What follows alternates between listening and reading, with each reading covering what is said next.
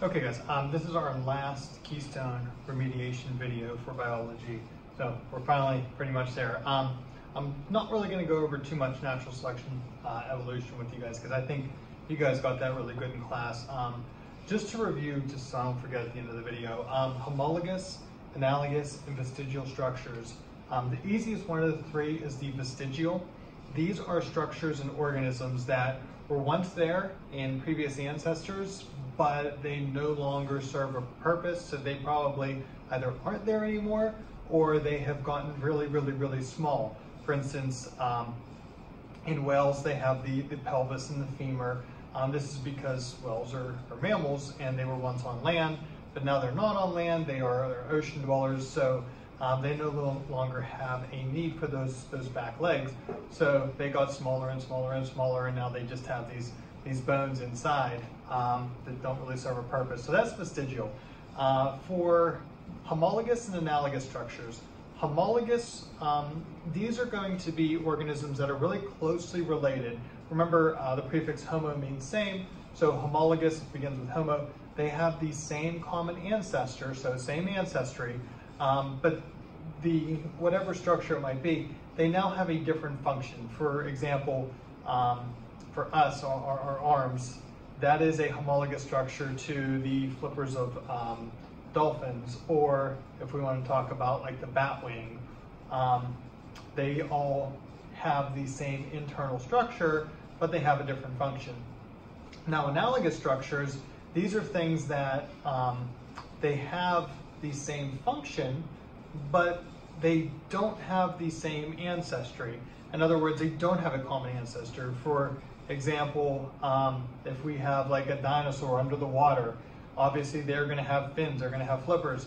Dolphins, same thing.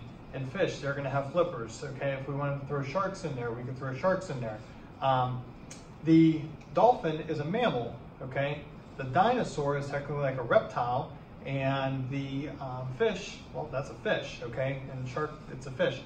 They're completely differently related. They're not related in any way, but they all have the same function. And this is because of the environment they live in. The environment, you know, an aquatic environment, it's so similar that, you know, with all the animals, they have to have, you know, structures that'll help them to survive in these environments. So that's homologous, analogous, and vestigial structures, guys. And I'm not going to go over much more of ecology and evolution than that, okay? But just to review genetics real quick, I'm not going to do many Punnett squares because I think you guys were good on the Punnett squares. But just to review our different forms of inheritance, we had complete, incomplete, and codominance, and these were the main three. We'll go over sex-linked real quick before the video's over, but I gave a little prompt here where red, I don't know what it is, flowers, whatever. Red is dominant to white, okay? I don't care what the structure is. I just know I have two phenotypes listed here, okay? Phenotypes are what we can see, right? We can't, we have the genotypes, we have the phenotypes, okay? We can't see a genotype. The genotype is made up of alleles. If you remember, with the alleles, you are going to get one allele from mom, one allele from dad, and this is all through meiosis. And they're going to make the meiosis is going to make our sex cells, sperm and egg.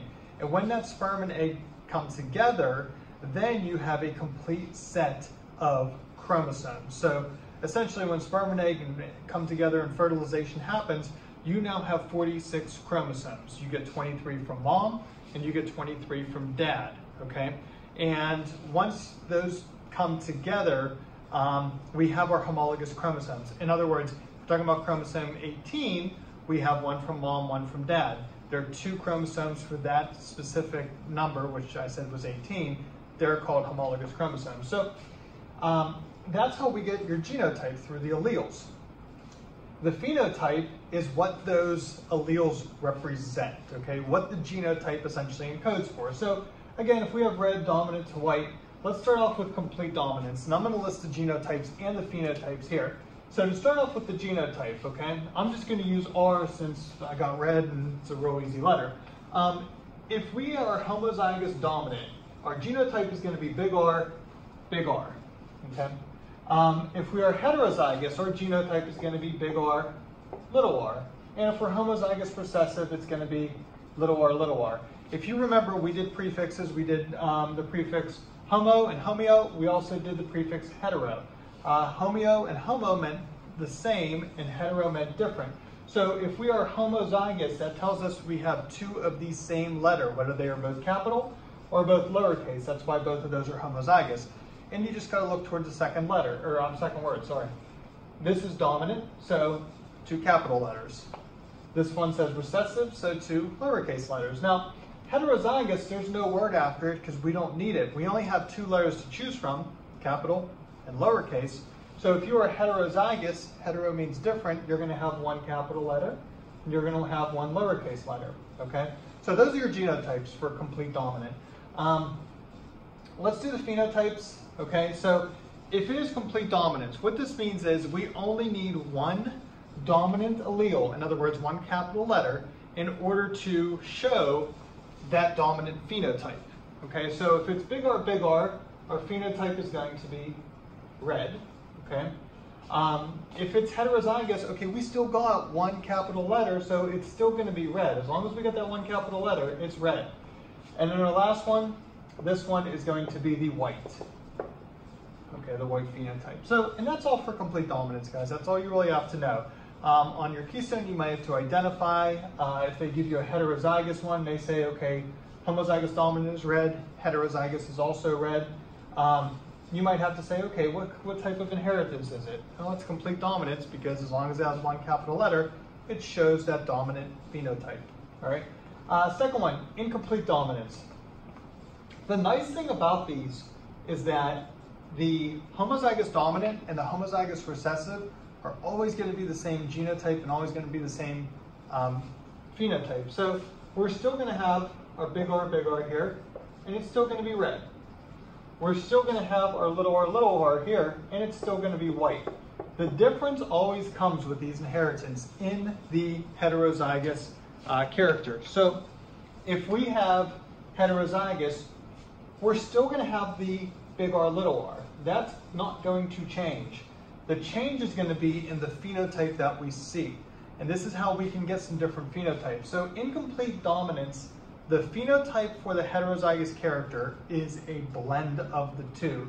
So if we put red and white together and blend them together, mix them up literally, no, not physically, because if it's flowers, you know, you mix them up, they're just going to break and be very brittle. But for this one, you mix these two colors together and we would get pink. So that's how we distinguish incomplete dominance from complete dominance. Without the heterozygous, we can't do that. Just knowing the homozygous dominant and the homozygous recessive, we can't differentiate between complete dominance and incomplete dominance, okay? Now, the last one with codominance, guys, sometimes I'll only use one letter, but if you remember from what we went over in class, the prefix co means together. If you cooperate with someone, you are working together with them. So we're still going to have our big R here, and it's still going to be red. This one over here is still going to be white, okay? But sometimes they might use two letters, which will really throw you off. It, you know, changes things up a little bit. But instead of using an R, because they're dominant together, we might use a W here, okay? And for the middle one, again, it's heterozygous, we're going to have our W, all right? Difference in the phenotype. Once again, for this one, we are no longer going to have a pink color. We're no longer going to have a red color. Instead, we're going to have both colors shown. So I don't know what it's going to look like, but just to give you an example of it, it might be red with white spots or white stripes or something like that. Okay? So that is codominance. We see them together. We see both phenotypes. Okay? Those are your three main types of inheritance, guys. Okay? So as long as you get that with those, you'll be fine on the regular inheritance. Okay. Moving on from there, the last one we got to go over is sex-linked. Now, sex-linked is going to deal with the sex chromosomes of the individual. So we are going to have males and females in sex-linked. We'll have our male, and we'll have our female. Okay. I'll do an example with male pattern baldness. Okay. We could also do color blindness. They're inherited the same way. They're inherited through recessive alleles. So if we have male pattern baldness, okay, I'll do not affected here, and we'll do affected over here. So again, guys, we are going to be dealing with the sex chromosomes. So females, they are going to be XX. Males, they are going to be XY. Okay? Now here's the difference. Only the X is going to carry alleles for this, which is different than our incomplete dominant, complete dominant, and codominant. For males, we only have one allele to carry these traits. So if we're talking about male pattern baldness, okay, obviously baldness is what we're talking about, people going bald, right? If you are not affected by baldness, this means you have hair. If you are affected by baldness, it means, well, you're bald, okay? So if you are not affected, let's talk about what the genotype is going to be for male and females. Females is easy. We can actually have two of them for not affected. I'm going to use capital letter B for this, okay? So they could be X big B, meaning they have hair. Okay, females can also be X big B, X little b, which means, again, they have hair. It's almost like complete dominance for this. They still have hair, but instead of calling these females heterozygous, we can also call them carriers. They carry the gene for baldness, but they are not going to show baldness, okay? So that's females. If a female is affected, only one genotype will bring her no hair. That's going to be homozygous recessive on both X chromosomes, okay? So that is for our females. You guys can see that two genotypes, the females are safe. One genotype, the female is bald. This is why we don't see many females bald. For guys, remember, only the X is going to carry, okay, these alleles. So X big B, Y, means that that male, until it bells over, if it's X big B, Y, that means that male is not bald. That male has hair. However, if the male is X little by, that male is bald, okay? Now, just going off statistics here, females have 3 genotypes. 2, they're safe. 2 out of 3, that's 67%. 67% of females should have hair. 33% should be bald if we lived in a perfect world. For males, it's 50-50. We only have 2 genotypes.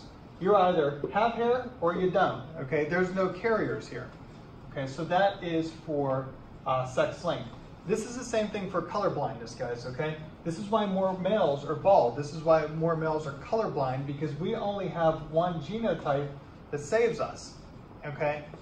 We have a 50% shot of being colorblind, okay? The other thing I wanted to go over is, how are you inheriting this X? If you're a guy, okay? Me, I'm slightly colorblind, okay? I don't see colors too great. How did I get that way? Well, your dad is XY and your mom is XX. If you are male, your dad gave you the Y. Your mother gave you the X. So if we have a male child and he's colorblind, it was because his mother gave him the X. If there is a male child and he is bald later in life, it is because the mother gave him the X, okay? So that's why he is bald. So it's always the woman who gives the male son the X, okay?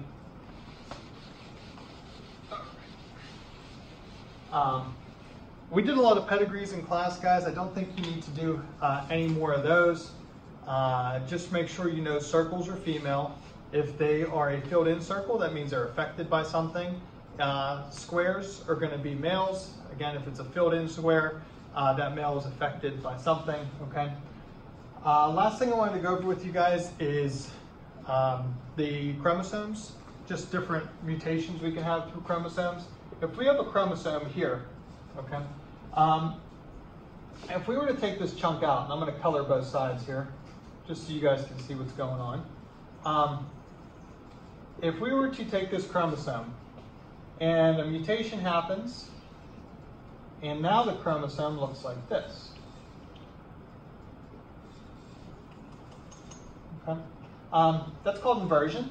What we did is we took a small portion of this chromosome, switched it upside down. Okay, that's inversion. So that's one type of chromosomal mutation. Okay. Another type of chromosome mutation would be, well, if I have this area here, okay, and instead of switching it or doing anything crazy with it, it's just not there anymore. Very simple. That's deletion. Okay, deletion. So we just took a chunk of that out. Another one you might see, guys, on the Keystone is non-disjunction. They might give you a karyotype for this.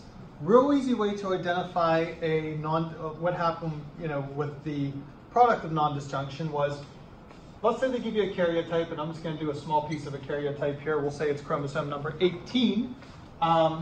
If you have either just one chromosome there, or on the other hand, if you have 3 chromosomes there, that is non-disjunction. So during meiosis, the chromosomes failed to separate properly, and that sex cell either had not enough chromosomes in there or too many.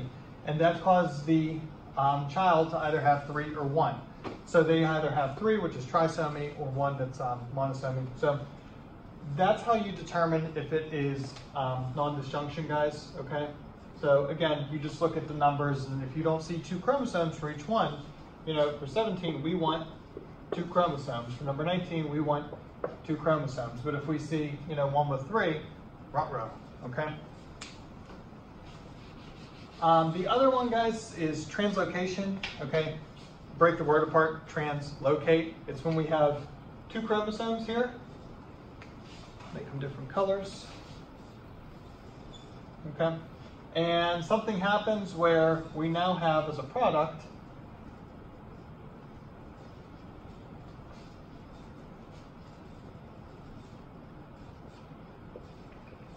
okay, a piece of this chromosome went on that. It translocated to another area. So again, just another chromosomal mutation you guys can see. I think that's pretty much it, guys. Again, make sure review evolution, natural selection, a little bit of ecology we went over, but I think you guys are pretty good on there. So I think you guys are all ready. All right, guys, happy studying. Have a good night.